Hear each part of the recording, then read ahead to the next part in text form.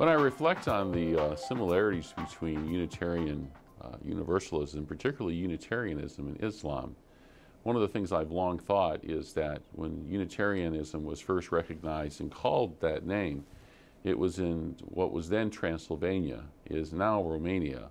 But at that time, in the 16th century, the Ottoman Empire was right up against it. It had control over the part of Europe to the south.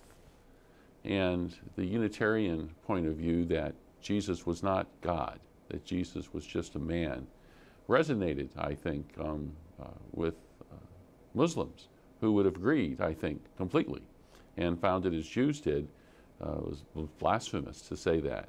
So I wondered about that proximity, if that political influence, even though they didn't directly control the part of Transylvania where Unitarianism first emerged, they certainly had some influence over that, and I wondered about that difference.